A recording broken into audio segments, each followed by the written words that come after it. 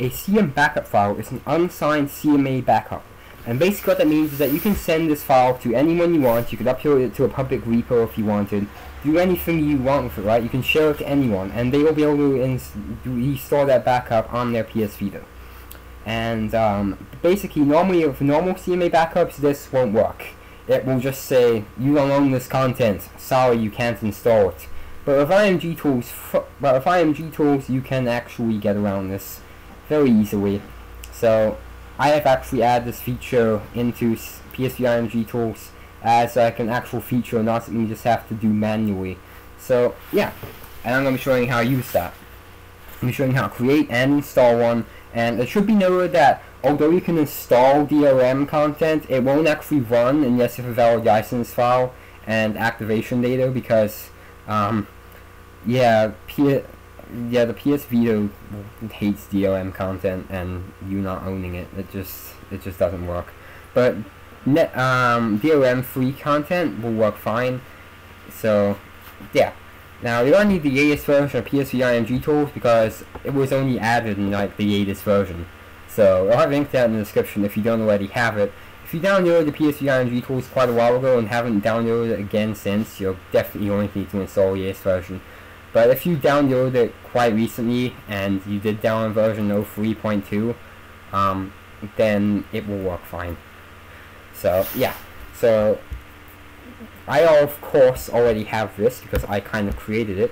So yeah, so here I'm just gonna run it, and I'm using Unix, so I'm just gonna run it in console where I get the text. Alright, now to install one, there's actually a few places you can do this from. You can do this in Backup Manager, Sign and Pack PS Vita, and then install .cmbackup. Or you can, on Windows at least, you can drag and drop the actual CMBackup file onto your PSV IMG tools icon. Or you can do it in easy installers, which is where I'm going to be doing it from. Alright, now you're going to go CMBackup, right? And it's going to go install. And then you want to choose your account, and go choose account. Alright, now we just want to browse to the CMBackup file. So I'm just going to go find that. Mine is in here, it's CMBackup files. And I'll have a link in the description where you can get a whole bunch of these, but all ones have currently public key. And if you guys make any and you want to put them up there, just DM me on Twitter and I'll upload them. But yeah, I'm not gonna be doing something really small since this is a video, and I want to make sure that it's not going to be super long if you're just watching text fly past you. But I assure you it will work with anything. So yeah, I'm going to be using a Nico app, which is essentially the Japanese version of YouTube. I'm going to be clicking open, alright, and now it's going to sit here and go through, and it will say done, backup created.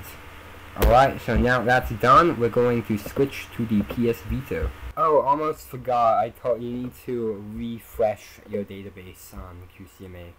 So just go to your system tree and click refresh database. Yeah. Okay, now that's done. Now we can go on the PS Vita. Alright, so on the PS Vita, you just want to plug it in. Which I'll do right here. Alright, plug that in. And now you just want to turn it on. Alright, and swipe this away.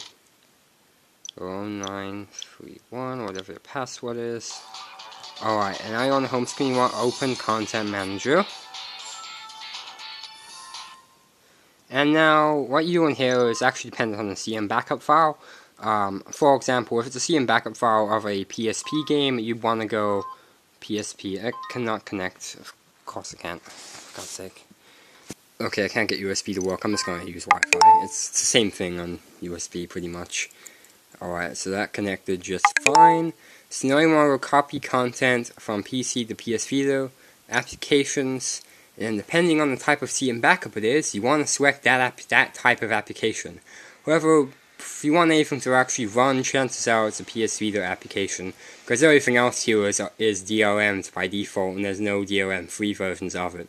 So chances are you're probably downloading something for the PS Vita, because you want it to actually work.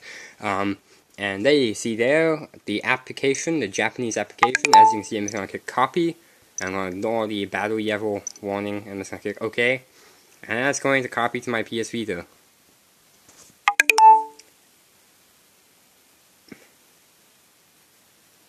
I'm going to keep getting notifications on my phone.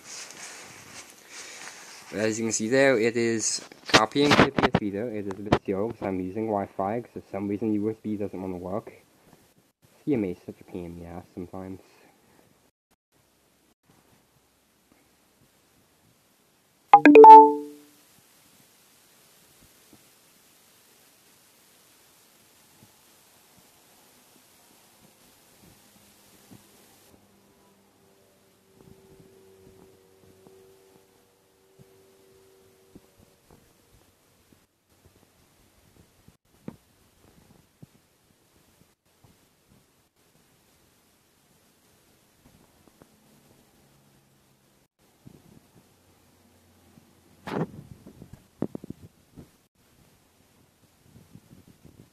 Alright, now that's done, you head out, you will see right there. And you can see I can do that, I can run it.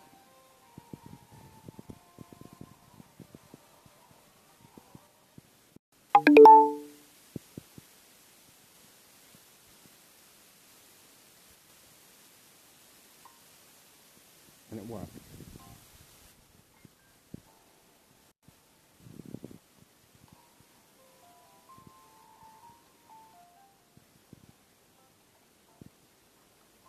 Working just fine.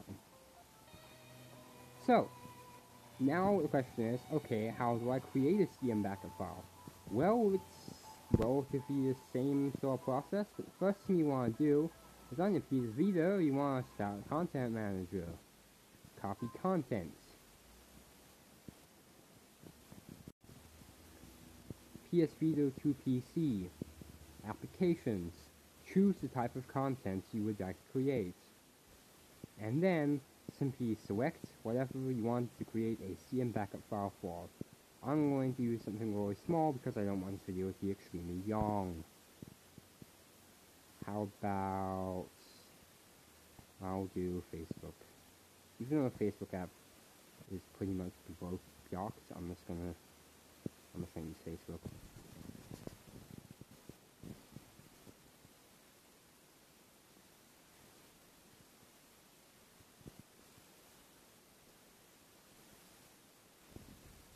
Wait for that to copy.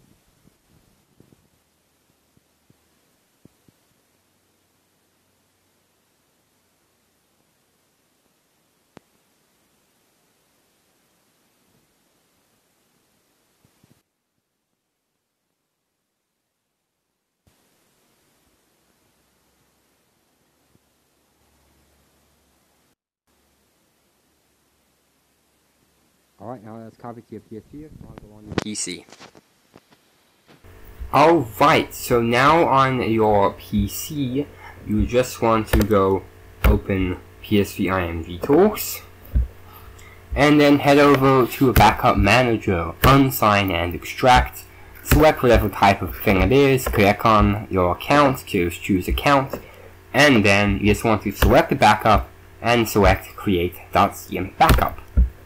And then you can just save it any way you want.